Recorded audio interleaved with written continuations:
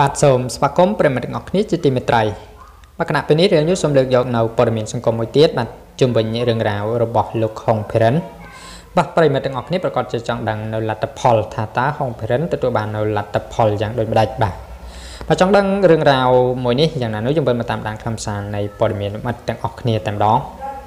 មានចំណងជើងថាក្តៅទីបំផុតការប្រកួតការចងចាំលំដាប់ថ្នាក់ពិភពលោកត្រូវបានបញ្ចប់ហើយអច្ឆរិយៈកម្ពុជាលោក Hong Phearin បានបង្ហោះសារអំពីការប្រកួតដោយលទ្ធផលគឺបាទតោះប្រិមិត្តទាំងអស់គ្នាប្រកាសជាស្គាល់រួចមកហើយនិស្សិត Hong Phearin ដែលបានបង្ហាញសមត្ថភាពនិងទេពកោសល្យនៃការចងចាំរបស់ខ្លួននៅក្នុងកម្មវិធីបញ្ចេញសមត្ថភាពរបស់ទូទស្សន៍ថៃ Super 100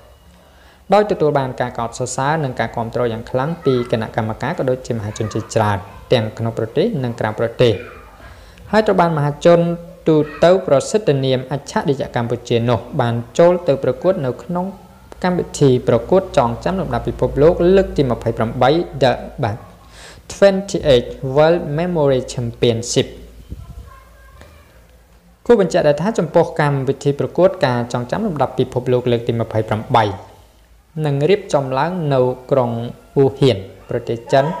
ដែលមានការចូលរួមពីបេក្ខជនប្រមាណជា500នាក់មកពីប្រទេសជាច្រើនជុំវិញពិភពលោកកម្មវិធីប្រកួតនឹងប្រព្រឹត្តទៅនៅថ្ងៃទី5ខែធ្នូដល់ថ្ងៃទី7ខែធ្នូខាងមុខនេះដែលមានរយៈពេល3ថ្ងៃជាមួយគ្នានេះដែរលោក Hong Phearin អច្ឆរិយៈកម្ពុជាដែលនៅមុននេះបន្តិចបាទមុនពេលប្រឡងមួយថ្ងៃធ្លាប់បានមានការបញ្ជាក់នៅលើទំព័រ Facebook របស់ខ្លួនដោយមានការរៀបរាប់ទាំងស្រុងថាបេក្ខជនទាំងអស់ត្រូវឆ្លងកាត់10វិញ្ញាសាដែលសុទ្ធតែជាភាសាអង់គ្លេសទាំងអស់លើកលែងតែចាំសញ្ញាបៀ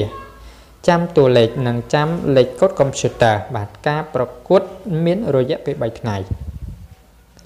ទន្ទឹមនឹងនេះដែរក៏មាននិស្សិតកម្ពុជានៅក្រុងអ៊ូហៀនប្រទេសចិនជាច្រើនបានរងចាំទទួលស្វាគមន៍ក៏ដូចជាចូលរួមលើកទឹកចិត្តប្អូន Hong Phearin ឲ្យមានកម្លាំងចិត្តក្នុងការដណ្ដើមយកជ័យជំនះជូនដល់ប្រទេសជាតិផងដែរយ៉ាងណាមិញនៅមុននេះបន្តិចលោក Hong Phearin បានមានការបញ្ជាក់ឲ្យដឹងនៅលើទំព័រ Facebook របស់ខ្លួនថា3ថ្ងៃត្រូវបានបញ្ចប់ហត់មិនធម្មតា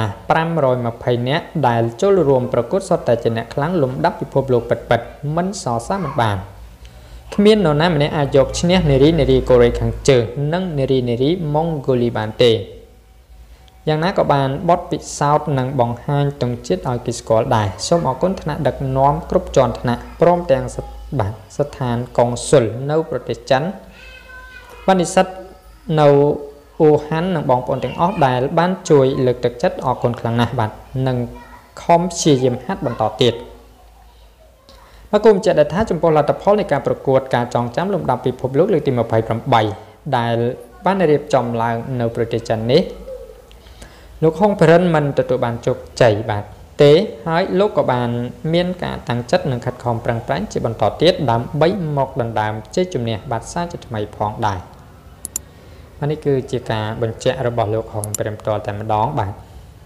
ទន័យថាជើងខ្លាំងបាទមានតែនារីកូរ៉េនិងខាងម៉ុងហ្គោលទេបាទតែខ្លាំងហើយលោក Hong Phearin មិនទទួលបាននៅជ័យជំនះប៉ុន្តែយ៉ាងណាក៏បាទ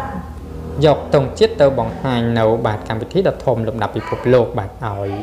ប្រទេសផ្សេងទៀតបានស្គាល់កម្ពុជាផងដែរបាទនេះក៏ជាមោទនភាពមួយបាទចាញ់ឬឈ្នះគឺជាបទពិសោធន៍បាទប៉ុន្តែការមិនបោះបង់នៅការព្យាយាមបាទគឺជាជ័យជំនះប្រទេសប្រិមត្តពុកម៉ែបងប្អូនបាទសម្រាប់ព័ត៌មានមួយនេះដែរសូមចប់ត្រឹមតែប៉ុណ្ណេះបាទអរគុណសូមជម្រាបលា